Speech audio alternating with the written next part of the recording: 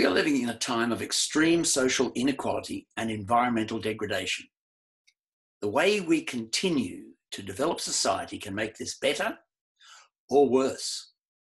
Engineers in the engineering community can and should be taking an active role in creating a fairer and more equitable future for all individuals, all societies, all forms of life, all aspects of the environment for all generations.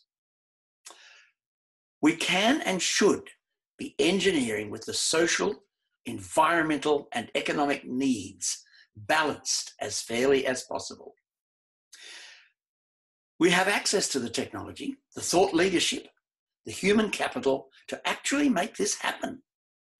We believe that creating a fairer and more equitable future for all must happen and is indeed absolutely possible.